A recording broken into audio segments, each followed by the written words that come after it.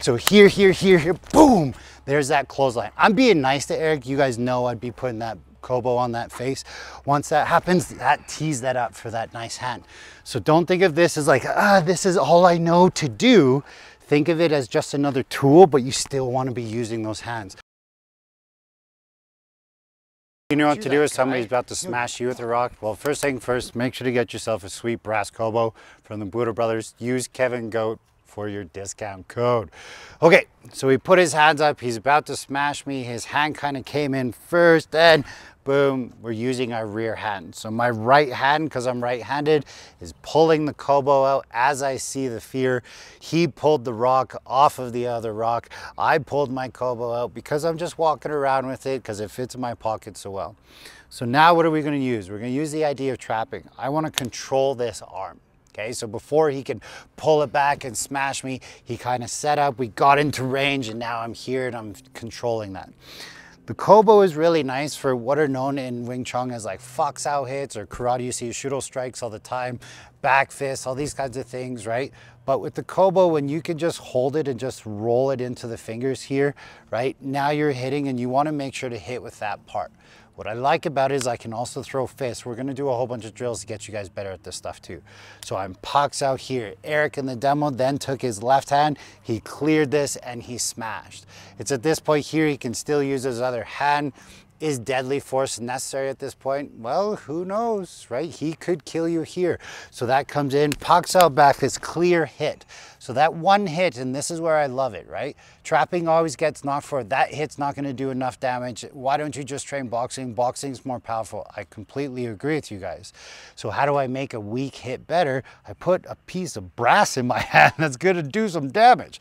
So I hit him from here, I hit him from here, and do I keep on going? Is he still in the fight? Well, it depends on how good those strikes are, right? He comes in here, he gets here, and I miss, and I hit into the collarbone. That's not gonna stop him. It might prevent that arm from coming. He still has another arm. He can still bite me. He can still do some weird shit.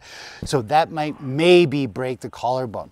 So I continue to hit, I continue to smash, and I keep on going and going and having forward energy and forward aggression. And I'm not gonna sit here and do this kind of stuff, right? That you guys are kind of maybe used to seeing in the martial arts world. They're like, you hit him here, you break his elbow, you pull this in, you hit him here, you grab the wrist again, then you go for wrist lock technique and you take him down. Like, come on guys, come on. You're making martial arts look bad, right? But tell people that this might work. Might being the key word there. What happens after this, you don't know. This is where it gets ugly. If you have more training, your percentage of scoring the next hit is gonna get higher. What happens after that point? What if he's already swinging the rock at me? Do I disengage? Do I have to go back and do something else? All those things can take place, but let's get you better at the kobo. So the rock's away, because you don't want to mess your friend up just in case, okay? So his guard is up. I want you to train to step in and bring that pox out hand forward. This pox out is everything. Pox out, back fist, pox out, fox out, pox out, whatever you want to call it. You're using your whole body to come in, especially if you're smaller. I'm bigger, but I still train like I'm a tiny little person so that I can train to use my structure, not my muscle. So I come to here. Notice here he has blocked it. And most people want to block a big piece of brass coming at their face, and even if it's not, it's just a back fist, they're not gonna like it. This is where your trapping has to come in. That pox out hand is gonna clear, and then you want it to shoot up here right away, okay? As you bring it up here, you're gonna rip that down. That's called a lops out or grabbing hand.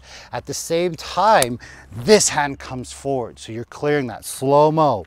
Bang, bang, bang, bang, or I like to say in my studio, bing, bong, because then it helps you think bing, left hand, bong, right hand, not bong. Okay, so here and then go to hit, right? Lots of things can come after this, but that's your base entry. Okay, so bing, bong, bing, bong. So how you want to get better at learning to recycle your arms, make sure to train both roles.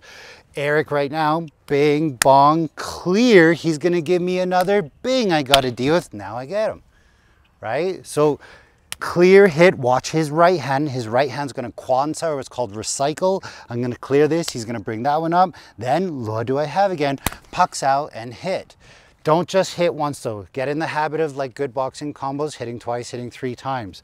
So here I hit once, I hit twice, I hit 3 times. He's gonna block the next one. He blocks this one. I hit once, I hit twice, I hit 3 times. Get used to following up those strikes. Now let's do some fancy stuff because it feels cool. I block, I come here, he's here, he blocks this. This means that this dude can trap. He's pushing it into me even, right? So this, I'm gonna get crushed. Second I do that, boom, uppercut to the moon. Overhand strike, back, boom. Notice how I changed my hammer fist right there. If I was boxing, that would have been overhand in my world, but because I have the kobo in my hand, oh man, that would hurt a lot. So I'm here, he defends, dink. Slow-mo so you guys can see what I'm doing. Apparently I'm all about those deep sound effects today. This hand is here, it's gonna hit. I love this concept, okay? This concept is my hand is closer to his face than his own hand. So if I follow him retreating or pulling that arm back, I just redirect my hand to be able to hit. What happens after that, again, who knows? But it could work. Could being the key word. I can also come to here. Now my left hand is gonna grab this elbow. Again, I'm relying on him pushing into me. So he pushes, my left hand finds the elbow. I'm gonna move it this way. So same idea, grabbing hand, toksao, lapsao-ish. And basically it's almost wrestling, right? With my kobo, I'm just pulling. This hand really isn't doing too much. It's just redirecting and feeling this arm, okay? This sets up the clothesline, okay? So you have to be able to move them. Everybody, for the smaller people, for you guys, if you can't move them, move yourself and run away. Got you covered, don't you guys worry, okay? So here, boom, there's that clothesline. I'm being nice to Eric. You guys know I'd be putting that kobo on that face. Once that happens, that tees that up for that nice hand. So don't think of this as like, this is all I know to do. Think of it as just another tool, but you still want to be using those hands. So hands are in, here, clear, smash. That one would have hurt a whole bunch. Let's say he gets in closer. Boom, I'm here, boom. I can elbow, he turns. He's gonna sit into that stuff. There's lots there, okay? But 95% of you don't know what a poxo is, like Eric does. He's gonna probably grab. He grabs, oh shit, my trapping doesn't work. I can't get out of my hand, it's hard, right? All the Aikido people are like, yes, finally, he's grabbing. Grab his hand, boom, I do my center lock technique, okay? Right? I'm here, I come this way, maybe I got out of the arm, he was nice to me, right? He's holding on, right? I'm turning, now I can get into my arm bars and different things. Maybe, I'm just giving you options for what if they grab. Pox out, he grabs again. I like punching people. So my elbow's gonna come high. I'm gonna rip that guy down. I'm gonna come back with my back fist. There's my karate strike. There's my foxo. There's my back fist training. Jikundo, I got you covered too, guys. Smash, smash, smash. Boom. Do you like kicking or not? I don't know. Right? I kind of like kicking, especially because it's nice outside. Right? I hit him back. Boom. I kick him there. Whack. I come back and I hit. Like, flow. Play with it. Don't force yourself to do one thing because you have a weapon in your hand. That's why these things are awesome, because it can hit this way, it can hit this way. You can still use your knocks if you train with them. So it's time to go train your ass off. Stay safe.